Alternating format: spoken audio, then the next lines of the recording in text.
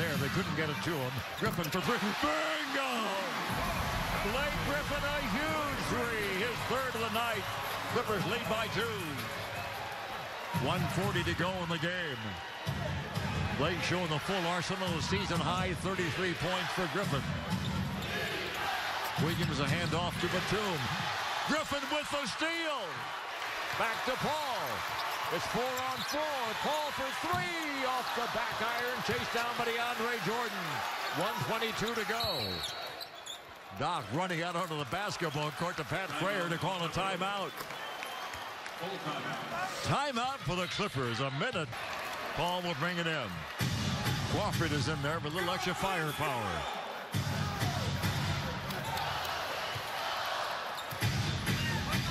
Paul with 10 on the clock. Cross court. Crawford, a 3-ball. In and out. Got just what they wanted, but they get the rebound, which is even better. A minute remaining now in the game. If you're Charlotte, don't panic and don't foul. You just want to stop. It's a one-possession game. For the Clippers, run through your stuff. Clippers by 2. Fasten your seatbelts. We're going down to the wire. Griffin fly to the goal, score and get fouled. Heroic performance here by Blake Griffin. 35 points, 9 rebounds, 5 assists, 3 3-balls. Look at the pass by CP. He just was not getting the ball in those moments when the Clippers needed him. And the defense gets there a hair late. The bucket counts. Back-to-back three-point opportunities for Blake. They're going to review this for reasons I'm not real clear about. Blake Griffin saying, what are they looking at? Yeah, that's what I'm asking too. Like, are they saying we originally called this a block because we thought he was on the restricted line, and if he's not, he was in position and could be a charge? If that were the case, that would be, well, disastrous. Yeah. 48 seconds to go in the game. Calling it a blocking foul outside the restricted area. Well, it was a block. You could see. You mentioned that second half the other night against the Spurs, Ralph. Doing the same thing tonight. Free throw is good to the delight of the crowd. Clippers by 5. 48 seconds to go. Here come the Hornets in a hurry.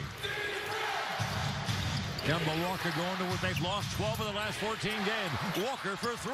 Bingo! Don't go away yet. And if you're Charlotte, do not foul. 2-point lead for the Clippers.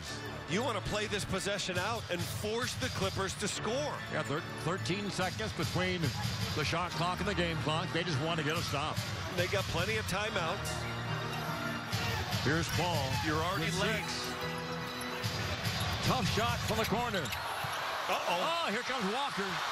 Rivers retreats and fouls. Oh, he could have made that, and had a free throw for the lead. Wow. But he didn't make it. They'll have 2 free throws for the tie with 12 seconds remaining. His 3, Ralph, before. Look at with the contest of CP and DJ. I guarantee you he shot that a couple of feet higher and still knocked it down. His 7th 3 of the night, but Toombs made 6. And this kid, who was the MOP in the college tournament his senior year, the most outstanding player, has got 2 free throws for the tie. He's made 3 out of 4. 84% in the year. Bounces in. 1 more will tie it. Each team out of fouls. Clippers have timeouts remaining, so do the Hornets. Clippers were up by 5 a second ago. And Walker's done all the damage. Can he tie the game now? Yes, he can. Give him credit. Seatbelts fastened as tight as you can get them. 11 seconds to go, tie ball game. Look where they're going.